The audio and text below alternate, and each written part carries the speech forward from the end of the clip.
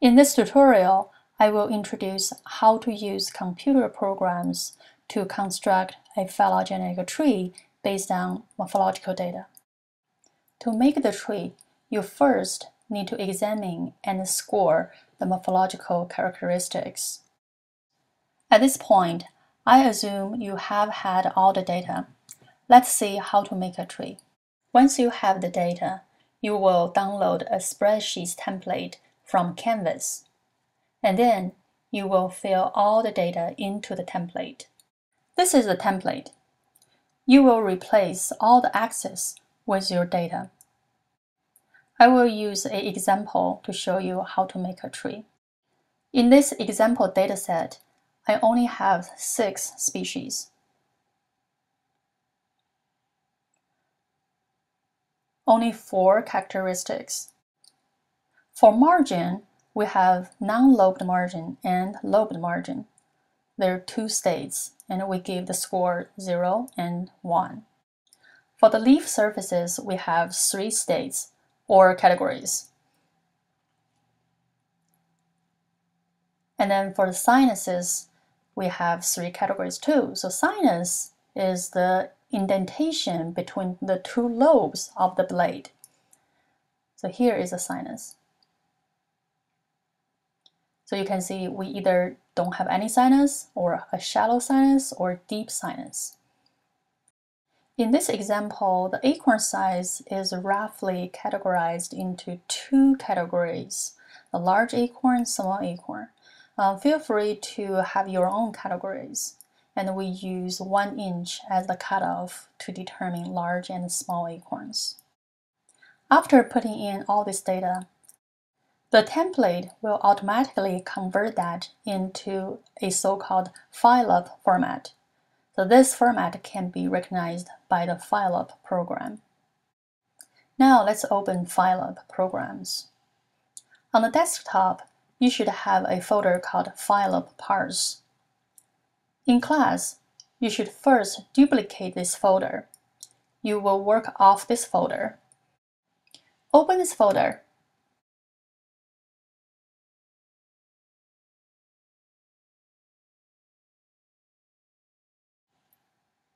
You should have these 5 programs in the folder.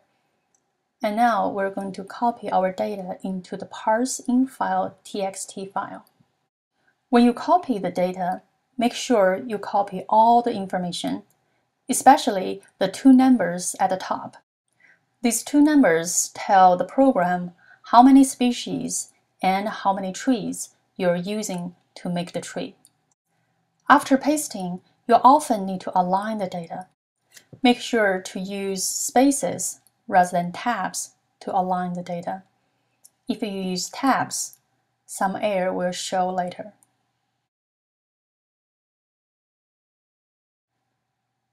Now, we're going to use a program called Parse to make the tree. Open the Parse, and then input parse_in_file.txt.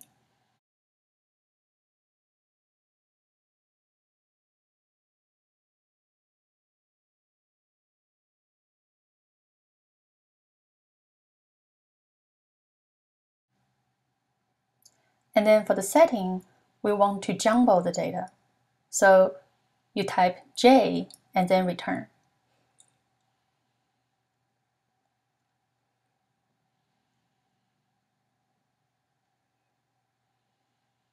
Then you put down some numbers as the parameters, and then put Y to confirm that.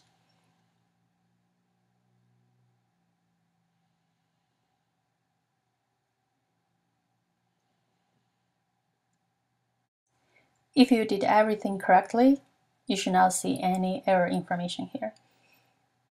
You will see 2 outcome files are generated.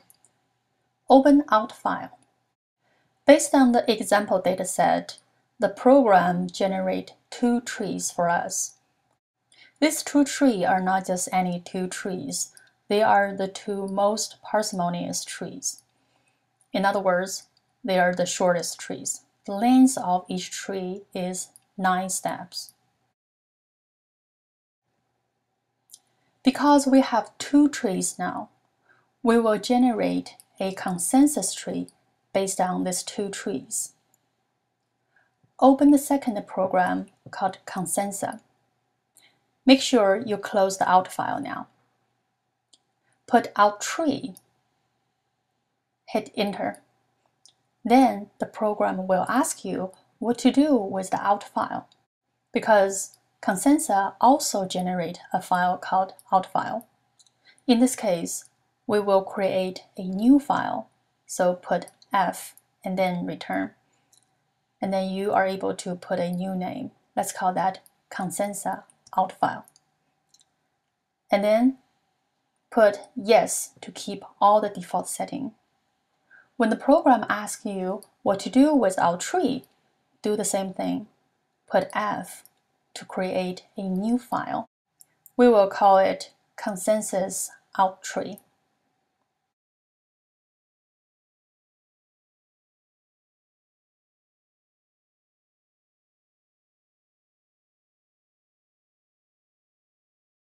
Open consensus out file.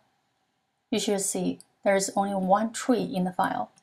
This is the average tree calculated based on the two trees we have. Remember, this is an unrooted tree because the outgroup figures is not in the correct position. If you open the consensus out tree file, you will see something looks strange. But it's just the same tree written in a different format. We're going to open this file in the last program called fig tree to rearrange our tree. Open fig tree. Run the program. Open consensus out tree file.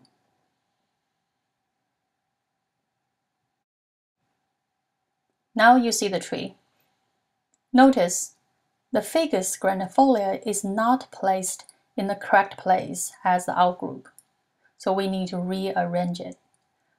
Click figures and then reroute it. And this is the correct tree.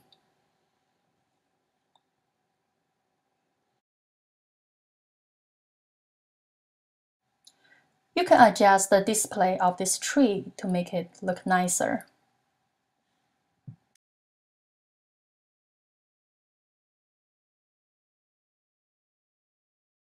Now you have your tree.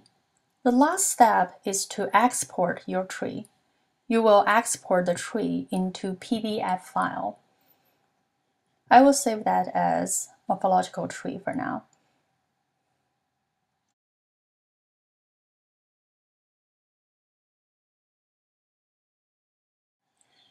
Congratulations! Now you know how to use computer programs to make a phylogenetic tree based on morphological data.